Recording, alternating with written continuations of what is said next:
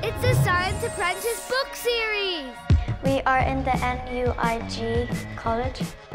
Let's talk about SUPERBODIES. And the body in itself is super, right? So the body is a machine. It's very specifically designed to perform all the things we do every day. So how can we design new parts for the body when things get broken or when the aging process starts to affect us?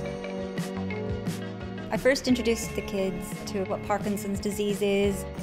We had them design a medical device so they could perform a deep brain stimulation on some jelly brains. We were making tools to repair your brain, to touch the bottom of it with the material that you made yourself. My favourite part of the day was doing surgeries on the brain. It was cool. We can come up with these super ideas to help their bodies regenerate themselves. I think it's important for kids to be able to see what we do in the lab and how it relates to everyday life. And maybe in the future they might like to become scientists too.